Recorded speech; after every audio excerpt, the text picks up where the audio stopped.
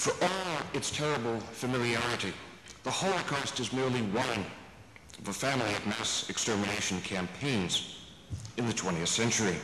The age of extremes, as the eminent historian Eric Hobsbawm has described the 20th century, also has borne witness to Holocaust events in Armenia, beginning in 1914, East Timor in 1975, Cambodia in 1978, Rwanda in 1996, and the former Yugoslavia, which will be the subject of the final Holocaust Memorial Week lecture on Tuesday next week by Professor John Braun. There will be yet another lecture tomorrow evening, Holocaust survivor Al Wiener, same time here in this auditorium.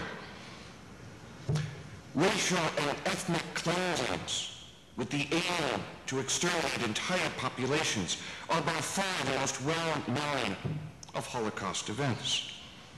Seen in a broad context, however, they are but the most extreme of a wider range of policies and laws enacted in many nations in the early 20th century. The intent of these policies was to segregate or to limit the reproduction of individuals the modern state deemed deviant or socially unfit. Advocates of eugenics, German scientists and intellectuals who believed that human and social qualities were biologically based, demanded that governments actively promote a vision of purified generic heritage by castrating or sterilizing those convicted of such crimes, so-called as criminality, homosexuality, or deviance. Such policies became law in many states within the United States. Oregon was one such state, and it is to an Oregon story that we turn tonight, a story quite different from the 19th century Oregon story about settling the Oregon Territory. This story concerns how a majority of Oregon citizens, some 783,000 by the 1920 census, enacted and carried out some of the most comprehensive eugenics laws in the United States, laws which persisted for half a century. It is a story that until recently historians have not investigated. We're extremely fortunate in having Mark Largent interpret these records in their broader significance, for he is an expert in the history of biology in modern America. After earning his BA in political science from Moorhead State University in Minnesota in 1992, Largent received an MA in African American history from the University of North Texas. It was there, writing a thesis on scientific racism, that Largent became interested in the history of science.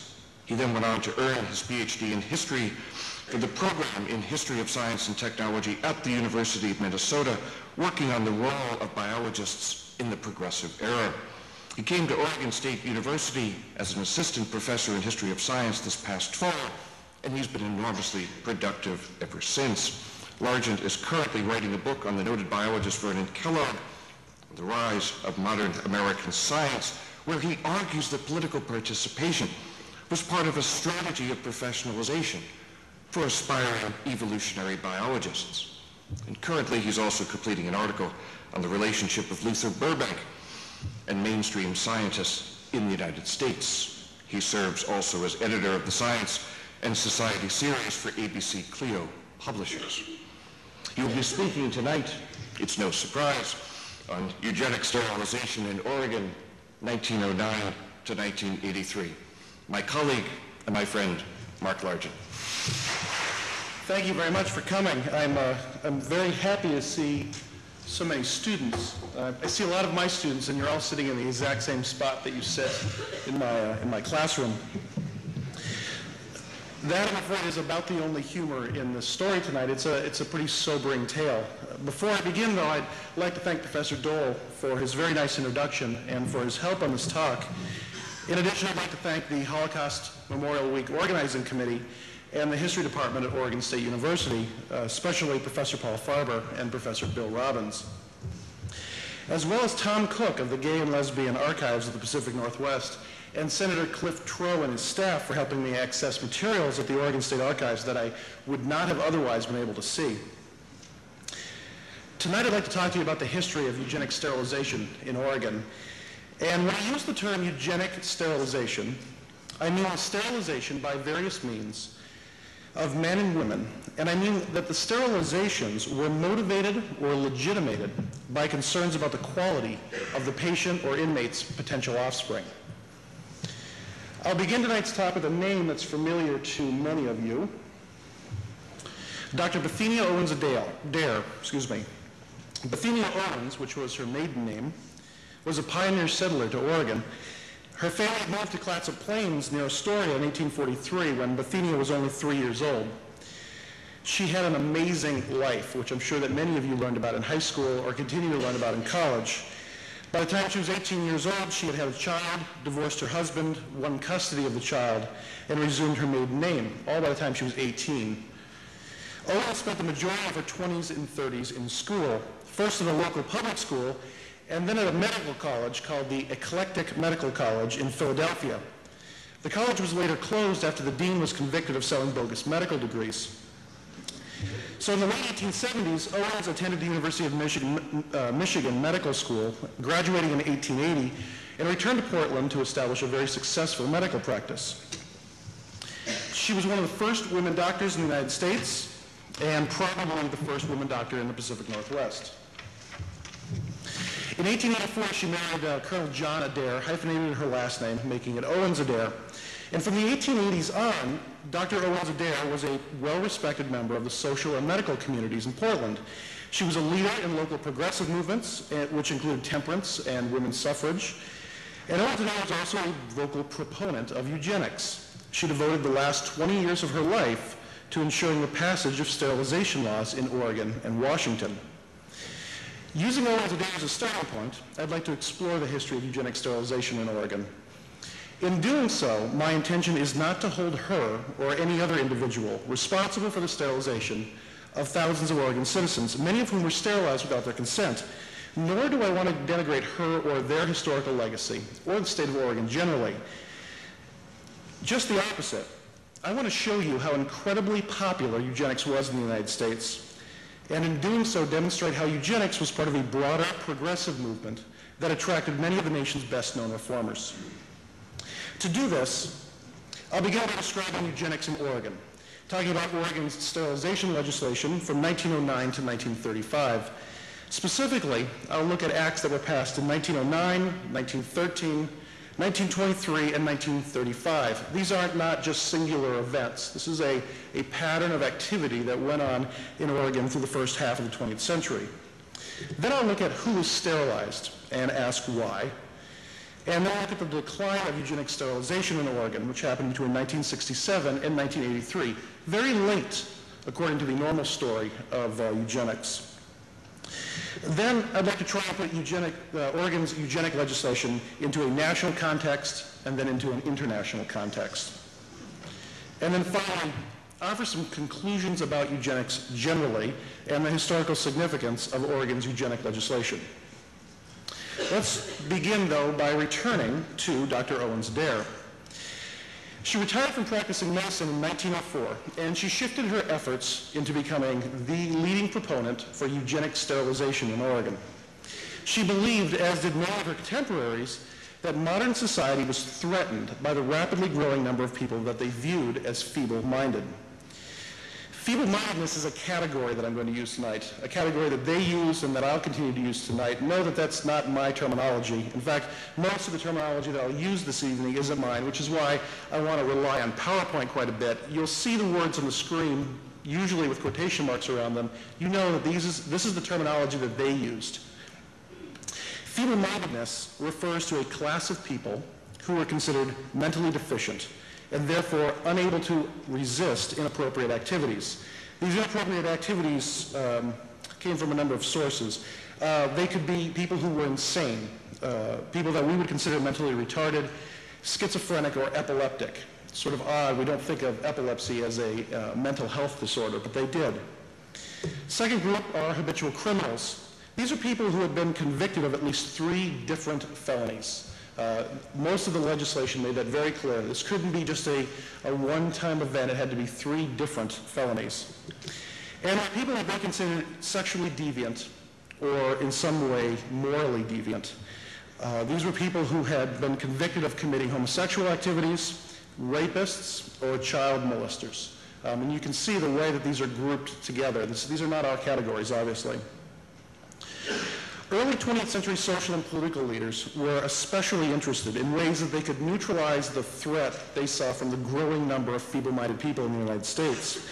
Owens Adair argued that the most prudent course of action was to stop the feeble-minded from reproducing. For example, in a March 11, 1904 letter to the Oregonian, she wrote, "The greatest curse of the race comes through our vicious criminal and insane classes, and to my mind, this is the element that should be dealt with, not by chloroform or strangulation, but by the science of surgery. For if their power to reproduce themselves were rendered null, a tremendous important step in advance would have been taken, not only with injury to life, but often with the possible benefit to the victims themselves." She believed that eugenic sterilization was the humane course of action, and she contrasted it with the only other possible cure that she saw, execution. One can also clearly see the way in which Owens Adair's political and social interests melded with her professional status as a medical doctor. The science of surgery was her solution to the problem. It's very common in the history of eugenics to see historical figures' political and social interests merging with their professional aspirations. We often find medical doctors saying that surgery will cure social problems. Likewise, we find early 20th century biologists arguing that the new sciences of heredity and genetics could provide the cure for social problems. And at the same time, we find aspiring social scientists who argue that these complex problems could be solved through the application of their particular expertise. Being able to demonstrate that your field has useful social applications has been a common path for aspiring professionals to gain prestige.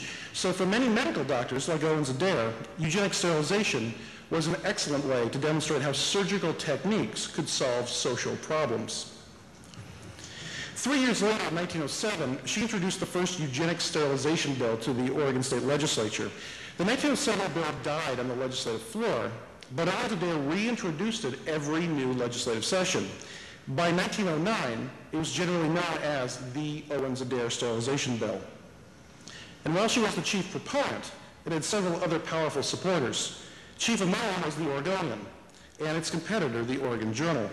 Beginning in 1909, newspaper editorials trumpeted eugenic sterilization as the solution to the state's problems with the feeble-minded, especially habitual criminals and rapists. Take, for example, a 1909 editorial in which the editors argued that we breed criminals in this country and will probably continue to do so until Mrs. Dr. Owens Adair succeeds in getting her sterilization law on the books. 1909 was also the first year in which the Oregon State Legislature approved a sterilization measure. It was titled, "An Act to Prevent the Procreation of Confirmed Criminals, Insane Persons, Idiots, Imbeciles, and Rapists, providing that superintendents and boards of managers of institutions where such persons are confined shall have the authority and are empowered to appoint a committee of experts consisting of 2 physicians to examine the mental condition of these inmates and to define who shall be deemed confirmed criminals within the provision of the Act." The bill explained that if procreation was inadvisable and there was no probability of improvement in the mental condition, it shall be lawful for surgeons to perform such operation for the prevention of procreation. There is special emphasis placed on the fact that those subject to this new law had to be hopeless cases. The bill passed the Senate February 1st, 1909, 20-10, and it passed in the House 16 days later, 50-5. However, it never became law. It was vetoed by Governor George Chamberlain. In a letter to the Senate, Chamberlain explained that he had vetoed the sterilization bill because it was not drawn to meet the conditions of institutional life in Oregon. He wrote, "A bill departing so radically from established methods in Oregon ought to be skillfully framed and remove any ground for misunderstanding or misconstruction of its terms." Moreover, he said he was not entirely satisfied that the class named in the Act ought to be submitted to such harsh treatment. If it is to become a law in this state, he explained, greater safeguards should be thrown around the unfortunate wards of the state who are mentioned in the Act. Otherwise, he said, there might be a terrible abuse of power. Demonstrating the significant role that Owens Adair played in the passage of the bill, Governor Chamberlain wrote her a letter personally and explained his reasons. The Senate did not try to override the veto, and the 1909 bill died. While the bill was dead, the issue was not. In fact, the issue of eugenic sterilization grew increasingly popular in Oregon after the 1909 bill was vetoed. By 1910, notices of eugenic lectures that were presented in and around Portland were increasingly popular. For example, this one in 1912, in which Lorraine Helen Baker argued that human scrubs would be a thing of the past at a public lecture in Portland. She argued that we should sterilize certain types of criminals and insane, and let there be a medical examination for all applicants of marriage. She also explained that in doing these things, we're doing nothing more than Luther Burbank and other naturalists have done with plants, and what is constantly being done with animal stock. Now, references like this one to the successes of plant and animal breeders were common in the early 20th century. By selectively breeding plants and animals, breeders like Burbank had achieved remarkable advances. Burbank alone was a celebrity in the early 20th century. The daisy, as you know it, is the Shasta daisy, and that's a Burbank creation, as is the potato that most of you eat, the Idaho potato. That's Burbank's creation. White blackberries, stoneless plums, spineless cactuses, dozens of new varieties of poppies. This man turned out hundreds of new varieties. Breeders like Burbank were so successful with plants and animals, eugenicists believed that they could likewise improve the human race. Whereas Governor Chamberlain opposed the sterilization bill, one of his successors, Governor Oswald West, was a firm supporter in eugenic sterilization. Within a few months of taking office, West publicly stated, "As I become more familiar with the conditions at the state penitentiary, the more I am convinced that the plan of sterilization as championed by Dr. Owens Adair is one of great merit. There is," he said, "a class of criminal insane, moral degenerates, and moral perverts who cannot be reformed and never could be. These men fall under the provisions of the bill providing for the sterilization of the criminal insane, and such a mode would not merely be a protection to society, but at the same time would prevent this class from reproducing its kind." As politicians and the public grew increasingly interested in eugenic sterilization, Dr. Owens Adair continued to press her sterilization law. And in 1913, the legislature again passed a law, although this one was slightly different from the 1909 bill. First, it covered a slightly different group of people. Instead of being directed against the insane habitual criminals and rapists, the 1913 law focused on habitual criminals and people considered sexual perverts and moral degenerates. The 1913 law placed increased emphasis on crimes of a sexual nature. It directed the superintendent of state institutions that held these people to submit their files to the State Board of Health and then to sterilize them if the board directed that action. And it moved quickly through the legislature. Being introduced on January 15th of 1913, it passed in the Senate 16-11, and then in the House 49-8, and Governor West signed it into law less than a month after it was first offered. Also, unlike the 1909 bill, the 1913 sterilization law offered a few safeguards. For example, it did not apply to those convicted of rape by only circumstantial evidence, and the inmate could appeal the decision. One more issue of note, this law explicitly stated that it applied to both men and women. It was signed into law by Governor West, but it was immediately challenged by a state referendum, the referendum being sponsored by the Oregon Anti-Sterilization League. This league is very unique, and this is one of the things that first got me interested in Oregon eugenics. You see, there is no organized resistance anywhere in the United States except in Portland. It's the only place that had an organized resistance against eugenic sterilization. The Portland Anti-Sterilization League was led by Laura Little, and Little is a great character. She absolutely hated medical doctors, and her rhetoric is a joy to read.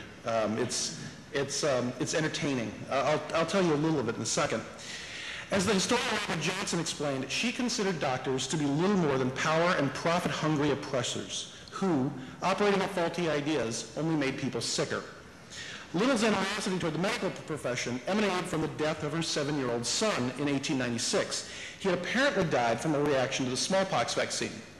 Some people did react to it and die. I found about 120 cases. It's very, very rare considering the number of people who were vaccinated. But it motivated Little, and from the 1890s through the 1920s, she led popular political movements against both compulsory vaccination and eugenic sterilization in North Dakota, Minnesota, and Oregon. And she attacked progressive reformers who promoted eugenics. She called them less constructive than a bull in a china shop. Here's how she described them. She didn't call them progressive reformers. She called them Mr. Sudden Reformer. Mr. Sudden Reformer, she said, sees something that he does not like in some of his fellow citizens. Very likely this is a reprehensible thing, because plenty of evils exist in the lives and habits of all classes. But this would not be a particular thing of which Mr. Sudden Reformer himself is guilty. Therefore, he hates it with a mighty loathing. Dwelling on it, he works himself into a frenzy, and he would suppress, eradicate, exterminate, and stamp out that evil. Little and the Anti-Sterilization League offered several specific objections to the 1913 law. They said that it was too loosely drawn. It could apply to far too many people, and that the act itself did not specify any particular operation. They were cutting off an arm or a leg or trepanning the skull would satisfy the requirements of this law. They argued that some sterilization operations would not alter the criminal tendencies of rapists, and explained that sterilizing women would seriously endanger their lives, which it would. It was a dangerous operation for women, a mortality rate of about 5%, which is very high for an elective surgery. They also believed that cutting out the generative organs directly affected the brain, and it lessens the probability of a cure for the insane. It also, they argued, would reduce the mental power of the feeble-minded, whom the state is now seeking to raise in power by training and education. Finally, they argued that the claim that such a law is necessary to protect the future of the race is unfounded and wholly disproved by the history of penal colonies. They offered as example Virginia and Australia, both of which had been established as prison colonies and populated by what England considered to be its worst citizens. Today, the Anti-Sterilization League claimed, both of these communities rank high in morals and vitality. Once again, an Oregon Journal championed eugenic sterilization by printing summaries of eugenic lectures, arguments by pro-sterilization authorities, and editorials asserting the value of eugenic sterilization. For example, 2 days before the referendum, the Oregonian printed a letter that argued that the intent of the sterilization legislation is to prevent low criminals and bestial men and women from propagating their species. And the opposition to this law is fostered upon a misconception of its terms, scope, and purposes, and is led by panicky, super-sentimental individuals. Severe laws, they explained, to prevent the deterioration of breeds in horses and cattle are passed and enforced without protest, but laws for the protection of the human race are denounced as an invasion and inversion of human liberty. In the case of the Oregonian, opposition to the special referendum was part of a larger resistance the paper offered to special referendums in general. For several days leading up to the vote, it featured editorial cartoons on the front page that urged readers to vote yes on all referendums so as to rebuke the abuse of the referendum. So Sunday, Monday, and Tuesday, November 2nd, 3rd, and 4th, these are the 3 front page cartoons that appeared. Very obvious what the Oregonian wants you to vote. You see progress off on the horizon.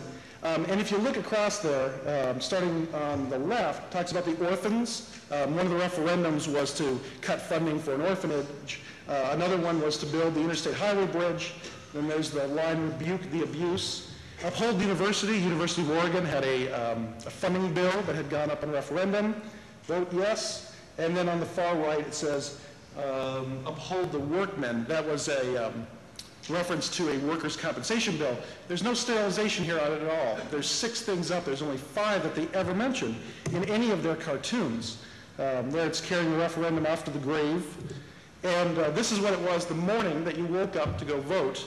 All of nature telling you that yes is the right way to vote. They never talked about the sterilization bill. They told you to vote yes on all the referendums. In a editorial, they explained that the reason they didn't put it in their editorial cartoons is because it was a delicate subject, and they didn't think that it was proper to put the sterilization bill in a cartoon on the front page. Clearly, they wanted you to vote yes on it. Oregon citizens voted yes on every single one of these referendums, except the sterilization bill. They voted it down, 53 to 41,000. So Oregon's first eugenic sterilization bill was vetoed in 1909. The second bill fell to popular referendum in 1913. The 1917 sterilization bill fared much better than its predecessors. titled An Act to Prevent the Procreation of the Feeble-Minded, Insane, Epileptic, Habitual Criminals, Moral Degenerates, and Sexual Perverts, who may be inmates of institutions maintained by public expense, by authorizing and providing for the sterilization of persons with inferior hereditary potentialities. So included the mentally retarded, convicted criminals, and people described as moral degenerates and sexual perverts. It was by far the most encompassing law. Legislators stressed the differences between the 1917 bill and the previous 1913 bill that had been voted down. For example, State Senator Farrell argued that there is no similarity between this bill and the one voted down by the people 4 years ago, except the word sterilization. This law is intended as a protective measure against the birth of idiotic and feeble-minded children. The people of Oregon have safeguarded the propagation of their fine horses and cattle. Why not do as much for the human family? The law created the State Board of Eugenics, which was a completely unique institution. Not only was Oregon unique in that it had an anti-sterilization league, it's also unique in that it created an institution especially for eugenic sterilization. No other state did this. Instead, they would add the duties of eugenic sterilization to an existing board. Oregon had the State Board of Eugenics. In Oregon, superintendents of state hospitals and the warden of the state penitentiary would provide the board with a list of inmates whose potential offspring, because of inheritance of inferior or antisocial traits, would probably become a social menace or a ward of the state. And it defined moral degenerates or sexual perverts as those who are addicted to the practices of sodomy or the crime against nature or to other gross, bestial, and perverted sexual habits and practices. And like the 1913 law, it applied to both males and females. The 1917 law offered some safeguards for an inmate, though. Orders for the operation must be presented to the inmate or guardian. They could not just be hauled off and sterilized. And they could appeal their sterilization order to the county circuit court within 15 days. And the court would hear the evidence issued by the board and then issue a ruling. While the public was up in arms about the 1913 bill, there was little, if any, reaction to the 1917 bill. Why? By and large, the public's attention was focused on international concerns. The sterilization bill was signed in February of 1917, and if you remember, earlier that month, the United States had broken diplomatic relations with Germany, and within 60 days, the United States had entered World War I. So instead of featuring editorials and stories and cartoons about the sterilization bill, the Oregonian and the Oregon Journal and the people of Oregon watched events in Europe. In fact, the 1917 bill never really came on the public's radar screen. It turns out this is precisely what the supporters of the bill wanted. Take, for example, the extract from this letter I'll show you from the Oregon State Health Officer, Dr. David Roberg, to Harry Laughlin in 1918. Laughlin, some of you may know, was the widely recognized authority and chief promoter of eugenic sterilization in the United States. And in addition to promoting sterilization laws, he kept track of their implementation by writing letters to state health officials. After explaining the state of eugenic sterilization in Oregon, Roberg explained to Laughlin, public sentiment has not been aroused and the work is moving smoothly. Public opinion was clearly on the minds of the proponents of eugenic sterilization. For example, in a letter between the member of the Board of Eugenics, Dr. Steiner, and Laughlin, Steiner wrote, "It has been rather difficult for the public as well as for patients and relatives to get the right point of view and appreciate the immediate and remote benefits to be derived from this means of preventing the increase of insanity. But I think there is reason to hope that their increasing enlightenment will cause these operations to be resorted to much more extensively in the future." 4 years after it was adopted, the 1917 sterilization law was challenged in Marion County Circuit Court. It was in a case brought by Jacob Klein. Klein is not a likable character. He was a farmer in his mid-60s who lived near Glendale. He had been convicted of sexually abusing his 12-year-old adopted daughter and sentenced to 4 to 10 years in prison as a moral pervert. As the 1917 law required, the prison warden had submitted Klein's name and record to the Board of Eugenics, who ruled that he should be sterilized. Klein appealed his case to the county circuit court, which ruled that the law was unconstitutional for 3 reasons. First, they said that it constituted class legislation because it pertained only to those people who were inmates of state institutions. Secondly, they said that coerced sterilization was cruel and unusual punishment. But most importantly, They said that the 1917 sterilization law violated due process of law because unless the subjects objected, they were sterilized without having their cases heard in court. The Oregon State Legislature moved quickly to reinstate the law and overcome the legal problems that the court had identified. So in 1923, they passed a law titled An Act to Provide for the Sterilization of All Feeble-Minded, Insane, Epileptics, Habitual Criminals, Moral Degenerates, and Sex Perverts who are a menace to society. The legislature slightly changed the process whereby someone would be ordered to be sterilized. Operations would be performed only if the concerned person consented, or in cases where they didn't consent, a court trial would be held to determine whether or not the person should be forcibly sterilized. The 1923 bill passed and signed, and sterilization returned to Oregon. 2 years later, in 1925, the Oregon law was reinforced when the United States Supreme Court issued the infamous Buck v. Bell decision. In it, the court upheld the constitutionality of involuntary sterilization. I'm sure many of you have heard this. Chief Justice Oliver Wendell Holmes argued that it's better for all of the world if instead of waiting to execute degenerate offspring for their crime or to let them starve for their imbecility, society can prevent those who are manifestly unfit from continuing their kind. And Holmes compared voluntary sterilization to compulsory vaccination. We can force you to be vaccinated. We should be able to force you to be sterilized. He concluded the principle that sustains compulsory vaccination is broad enough to cover cutting the fallopian tubes.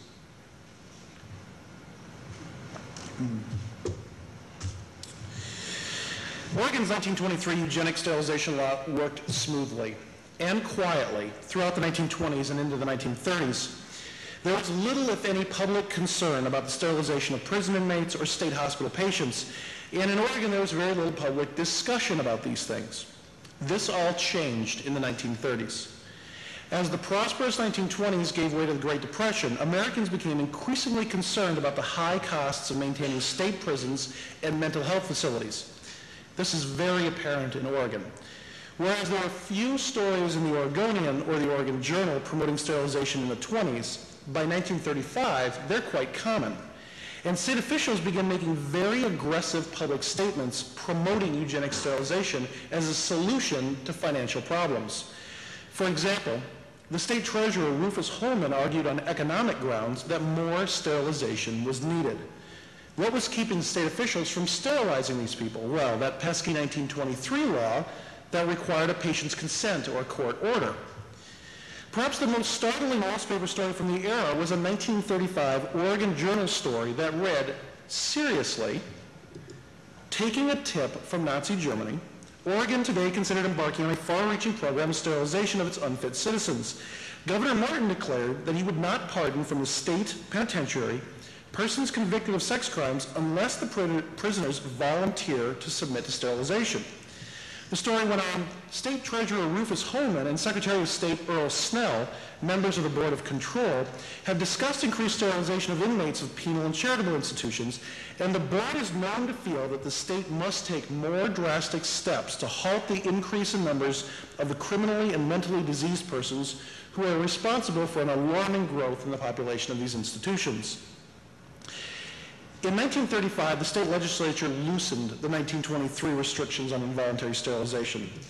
The 1935 amendments to the Oregon Eugenic Sterilization Law removed the need for patient consent, and it replaced it by giving the inmate the ability to sue to stop the sterilization. Within a year, Martin offered a plan to grant executive clemency to all Oregon State Penitentiary convicts who were sentenced for sex crimes if they volunteered to submit for sterilization. Newspaper reports that several men jumped at the chance to trade their reproductive abilities for their freedom. These sterilizations may seem voluntary, but there's clear ethical problems with offering prison inmates parole in exchange for sterilization. Who was sterilized? Why were they sterilized? And how were they sterilized? Broadly speaking, most people associate eugenics with racism. And in Oregon, eugenic sterilization was quite racist. Oregonians used sterilization to clean up the white race. By and large, it was an attempt to purge feeble-mindedness from the white race. Other historians have seen similar situations in other states, for example, in the American South. In Oregon, whites made up the vast majority of mental hospital patients and therefore made up the majority of those who were sterilized in the 20s and 30s. The threat was not from other races, it was from feeble-minded whites. Instead of thinking of eugenics as white oppression over other races, I think it's probably more accurate to characterize it in Oregon and in the United States more generally as the dominance of the American middle class over lower classes. This has been an argument of the historian of biology Gar Allen, he's championed it for a number of years, and it's one that I accept. The Oregon eugenic sterilization laws called for the sterilization of 3 general groups of people. Most of them ended up being lower class or recent white immigrants. They were all classified as feeble-minded, and the lower socioeconomic classes were disproportionately represented in all 3 of these groups. The first were those who were deemed insane. They were generally patients housed in the state hospital in Salem or in Eastern Oregon State Hospital in Pendleton. We have very, very accurate numbers for the sterilizations that were performed in the Salem facility, but only in the Salem facility. This is an ugly chart, and I apologize for it. It's going to take you a minute to digest it.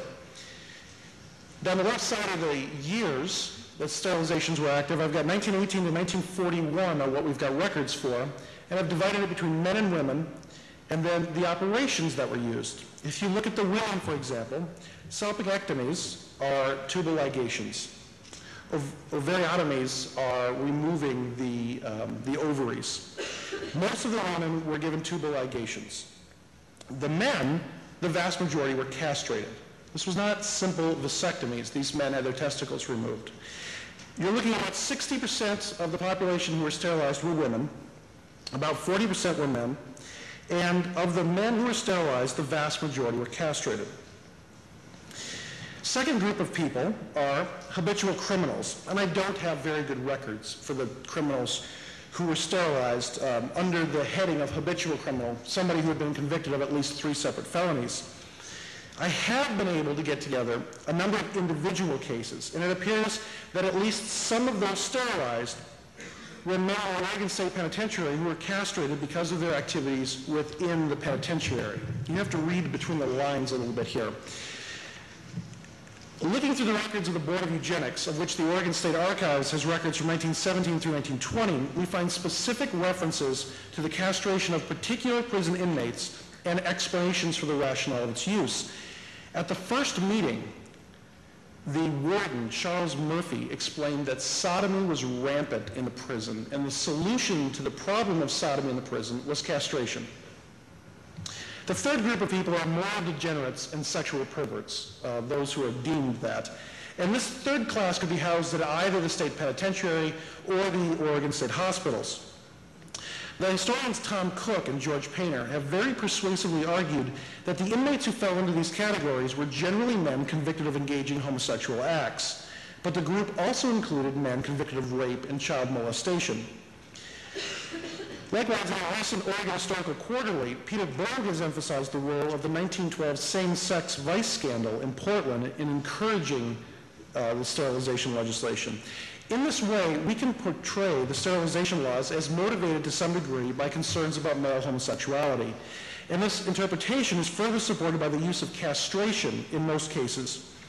Of the records I've been able to locate, over 2/3 of the prison inmates who were sterilized were castrated.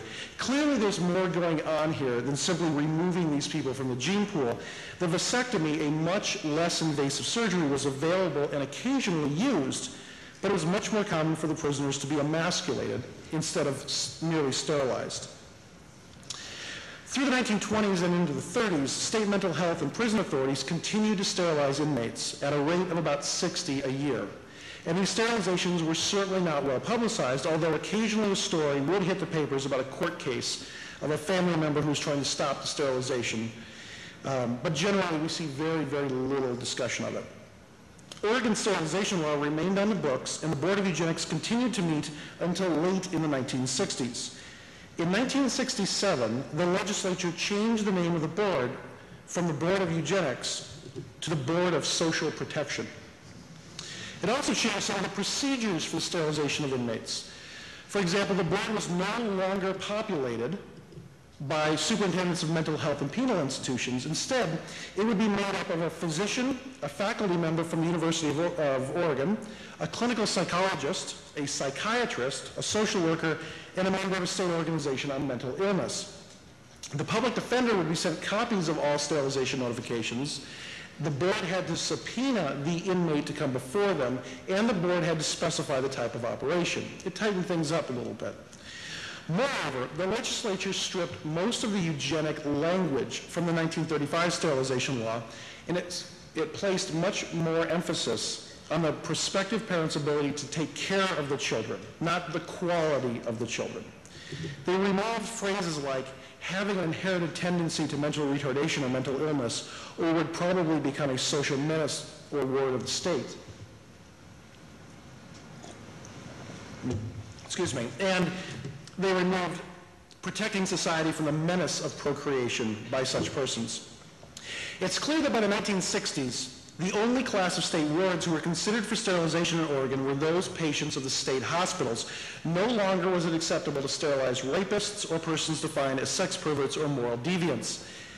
The change in the name of the Oregon State Board of Eugenics to the Oregon State Board of Social Protection mirrored a broader trend, as the word eugenics became increasingly derogatory. One often reads or hears that eugenics became politically untenable once the Second World War had ended and the Nazi concentration camps were exposed. But we find eugenic language and initiatives common in the United States through the 1950s and well into the 1960s. It's really not until the 1960s that the word eugenics began to acquire its negative connotations. While the specter of Nazi atrocities loomed large, it was the civil rights movement and increasing concern over patient and inmate rights that made eugenics derogatory for most Americans. In the 1950s and 60s, we see people moving away from the term eugenics in a number of places. For example, we see several journals who changed their names. For example, the Annals of Eugenics changed to the Annals of Human Genetics, Eugenics Quarterly to Social Biology, 1968, and Eugenics Review to the Journal of Biosocial Science in 1969. Even the most prominent American eugenics organization changed its name. The American Eugenics Society changed to the Society for the Study of Social Biology in 1973. The end of state-sponsored sterilization came in Oregon not until 1983, when the state legislature abolished the Oregon State Board of Social Protection. This was motivated by several recent court cases which had outlawed involuntary sterilization. And the 1983 law looks totally different from anything we've seen before. For example, it read that the Legislative Assembly finds and declares that sterilization procedures are highly intrusive, generally irreversible, and represent potentially permanent and highly significant consequences for individuals incapable of giving informed consent. This is a completely different vein of thought. Also said that the Legislative Assembly recognizes that certain legal safeguards are required to prevent indiscriminate and unnecessary sterilization of such individuals. The 1983 legislature abolished the State Board of Social Protection and officially abolished the only avenue for the state to coercively sterilize any resident of any state institution. Expanding beyond the boundaries of Oregon, let me now take a look at eugenics in a national context so that we can better understand what happened in Oregon, why it happened, and how it happened.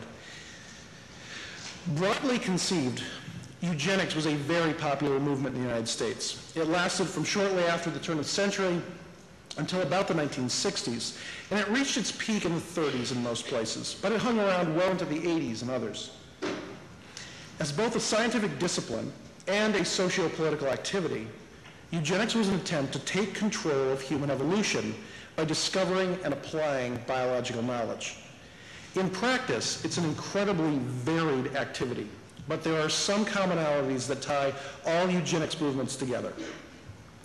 For example, all eugenics movements place a premium on greater good at the expense of individual human rights.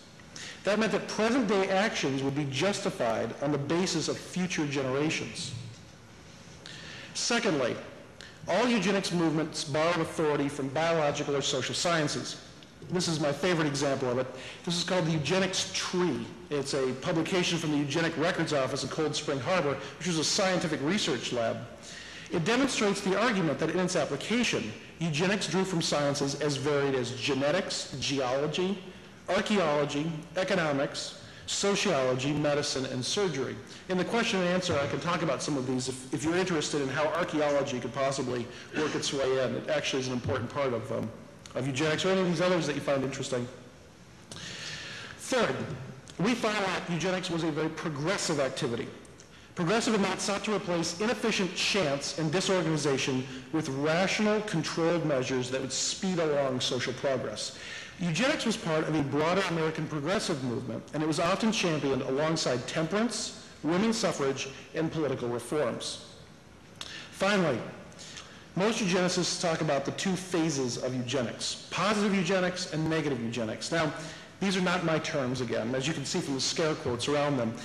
I'm not identifying one sort of eugenics as good eugenics and another kind of eugenics as bad eugenics. Rather, as you'll see, positive and negative refer to the types of actions that they correspond to. Positive eugenics consisted of attempts to increase the number of high-quality individuals. This was generally done through education by explaining to well-educated and middle-class citizens that they had a social and a biological obligation to produce more children. By and large, the people who were spoken to were people like you, college students. Negative eugenics, on the other hand, consisted of attempts to decrease the number of low-quality individuals. This was done in two ways. First, you could limit the number of low-quality individuals by limiting immigration into the country, especially from those people who were considered low quality. I'm sure many of you know about the Emergency Immigration Acts that were passed in the United States from 1920 to 1924. These acts limited the number of immigrants that could legally enter the United States. There were few, if any, legal roadblocks to the numbers of people who were entering the United States before this. One of the most popular rationales for these acts was eugenic.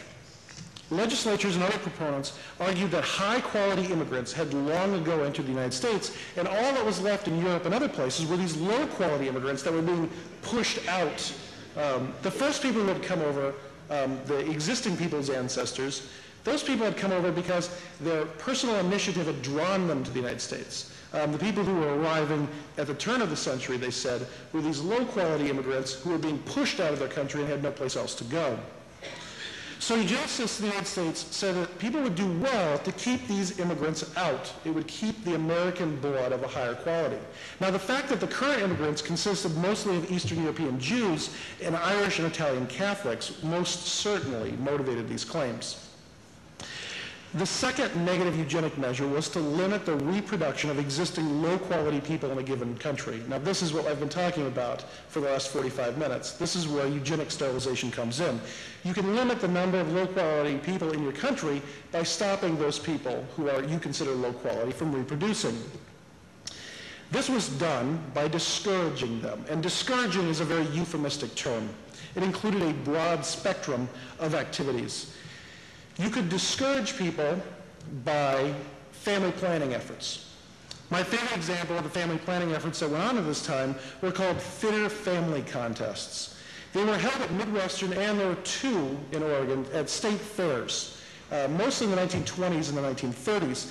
Families would come to the state fair and they would fill out these eugenic survey forms, and the forms would be judged by eugenic experts who would award medals to the people who came from the fittest families. The medals that they handed out, it's a very common one. It's sort of Greek-looking parents standing up and kneeling down and handing this torch to a child, and then across the top it says, "Yea, I have a goodly heritage."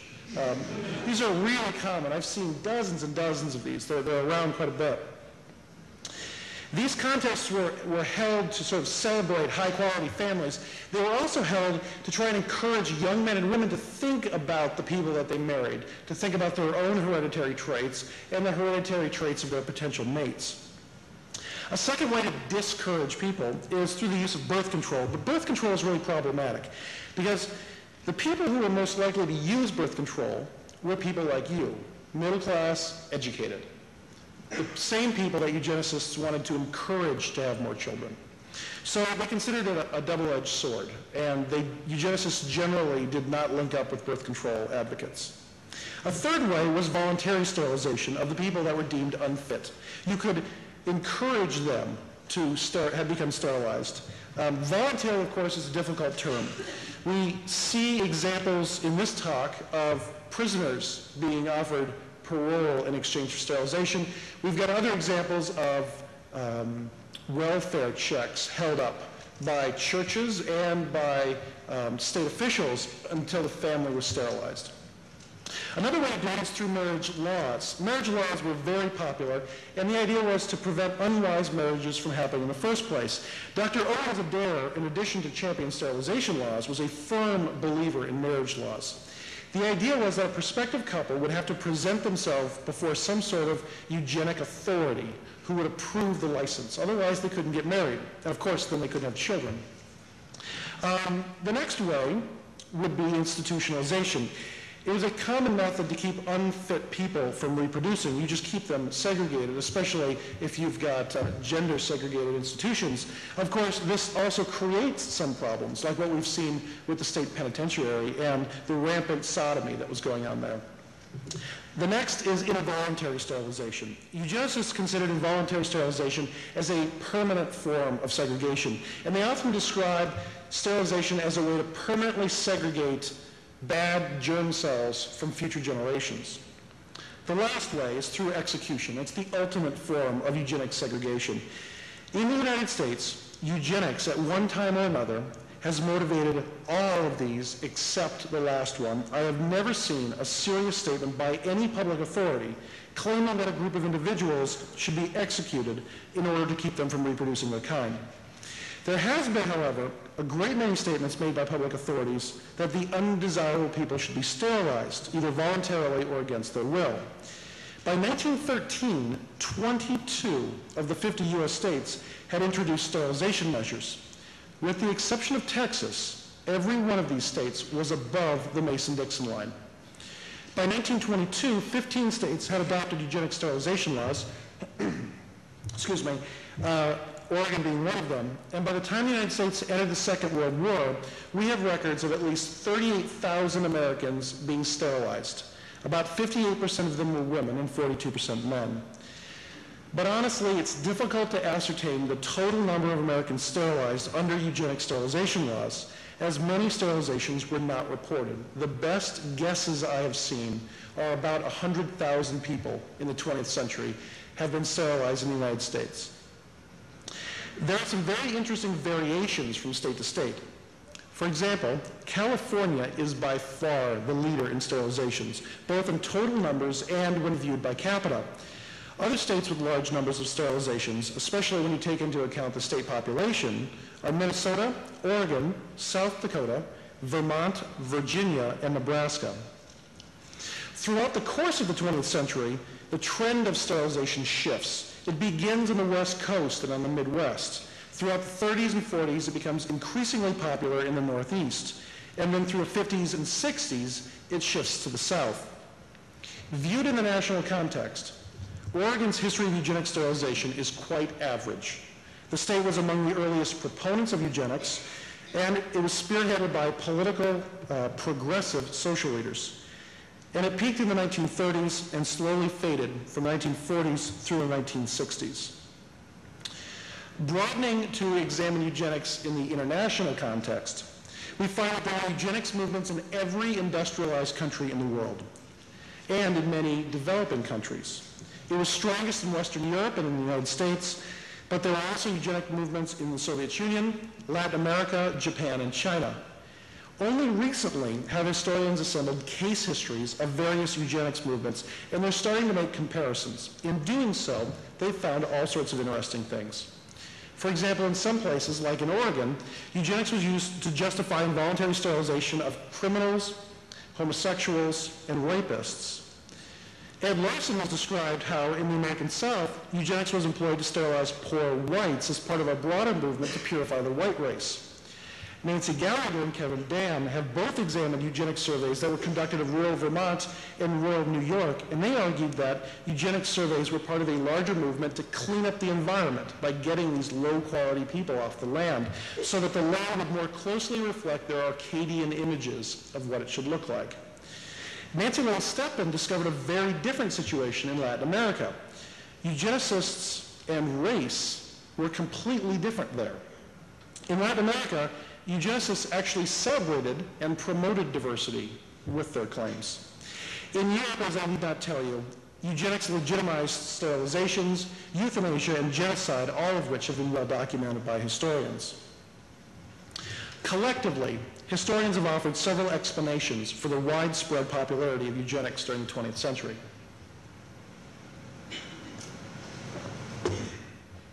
Some emphasize the incredible successes of the biological sciences, which included the creation of new agricultural products, medical advances, and the increasing popularity of evolutionary science.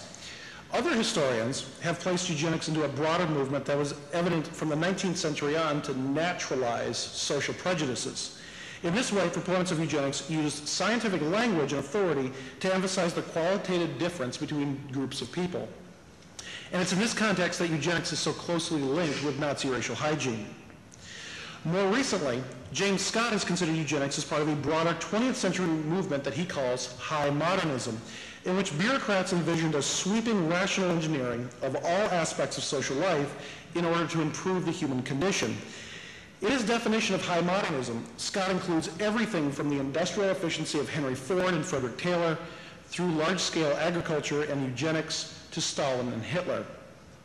Scott's concept of high modernism is an attempt to attack what's come to be called the Enlightenment project. Dr. Allen spoke about this on Monday a little bit. And to attack modernism generally. Certainly, as we heard on Monday, modernism and the Holocaust are interrelated, and most historians have seen strong connections between eugenics, progressivism, modernism, and the Enlightenment project. Let me now conclude. As I said earlier, it's difficult to determine precisely how many people were eugenically sterilized in Oregon. I estimate that between 1909 and 1983, somewhere in the neighborhood of 3,000 men and women were sterilized in the state. About 2/3 of them were women. Women made up the majority of the population in mental health institutions, and they were more commonly sterilized there. Whereas in prisons, men were much more common and therefore made up the bulk of the criminals who were sterilized.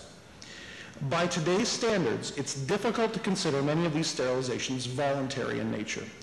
For example, take a look at Governor Martin's plan to offer convicts parole in exchange for sterilization. It's clearly coercive, and today it would not be considered voluntary. But in its day, it was a very progressive move and a great way to relieve overcrowding in jails without subjecting the public to any additional danger. Underlying all eugenic measures, both positive and negative eugenics, was the notion that complex social and political problems were ultimately located on some physiological structure. Therefore, the solutions to these complex problems could be found only when the offending biological structure was located and eradicated. This line of thinking is especially attractive to two groups of people, and we see them in the Oregon story and in the national story too. The first group are bureaucrats. Bureaucrats loved eugenics because eugenic solutions were quick, inexpensive, and guaranteed to work. The offending organ is in the trash. It's not going to be a social problem any longer. Second group of people who really liked eugenics and really pushed it were biologists and medical doctors, both of whom found in eugenics a way to increase their professional standing because they could use eugenics to demonstrate to the public and to social leaders that their very unique knowledge could provide the solution to these complex social problems. By the late 1960s, we see a substantial shift in the Oregonians' opinion about eugenics and eugenic sterilization, and the 1983 law contains quite aggressive speech about the problems with sterilization legislation. While the word eugenics has very obvious negative connotations today, many of the underlying assumptions that drove the eugenics movement are still alive and well. For example, recent debates over welfare reform have exposed some of these assumptions. Look at welfare reform in New Jersey and Wisconsin during the 90s, where mothers on welfare were given financial incentives to not have additional children. We also hear echoes of the eugenics language in concerns about the Human Genome Project and in the debates over sociobiology. In the context of Holocaust Memorial Week, the history of eugenics has a number of lessons. Most often discussed is its connection to Nazi racial hygiene. But I think we also need to look at less riveting, still very worrisome applications of biological knowledge and biological metaphors to social and political problems. Looking specifically at eugenics in Oregon, we see how various social, scientific, and political influences combine to bring about the forced sterilization of thousands of Oregonians. These influences stress the importance of rational planning, control, and efficiency in order to speed along social progress. And these factors were clearly motivated both great and small atrocities. But I'd like to argue tonight that these factors also limited their potency and their lifespan in the United States. For example, let's take a look at the list of discouragements from family planning through execution. If you remember, I said that I had never heard an authoritative American source claim that execution was a viable tool for eugenics. Why is it that Americans stopped at involuntary sterilization? Certainly, German eugenicists did not stop at involuntary sterilization. What created this line for Americans? Why did they stop? I'd like to conclude tonight by arguing that the same progressive ideals that motivated the eugenics movement created this line. Ideals that arose from the Enlightenment project, most notably rational planning, controlled government systems, systems that were created by checks and balances that limited Oregonian eugenics throughout the 20th century and eventually brought it to the end. Rational planned systems, including gubernatorial oversight and veto, popular referendum, and judicial review. Moreover, Enlightenment ideals of civil rights, common sense, and concerns about the tyranny of the majority created a rigid boundary that stopped American eugenics from executing the citizens that they deemed unfit. Eugenic aspirations in Oregon and in the rest of this country were held in check by both constitutional and commonly held ethical beliefs. Nonetheless, Americans, Oregonians included, walked right up to the edge of this line. Thank you.